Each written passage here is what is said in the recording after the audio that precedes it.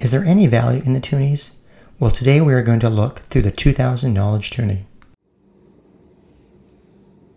To start with, these coins have an outer ring and an inner ring. The outer ring is 99% nickel, and the inner core is a blend of copper, aluminum, and nickel.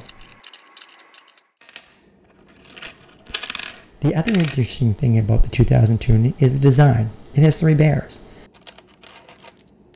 The artist Tony Bianco for the new millennium crafted the coin with a female polar bear and their 2 cubs, which represents the transfer of knowledge from one generation to the next.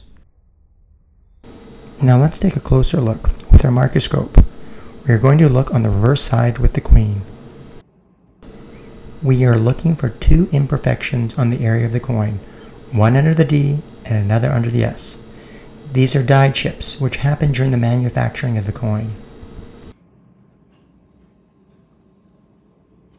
So, under the D, we are looking for a pedestal, which looks just like this. These pedestal errors are only on the 2000 toonie, so you're looking for the 2000 toonie.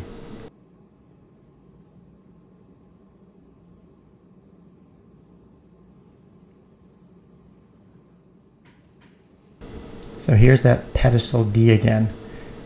It's just under the D. Now these are circulated coins we're finding these in. So they're not worth as much as uncirculated ones with a pedestal. But there is value.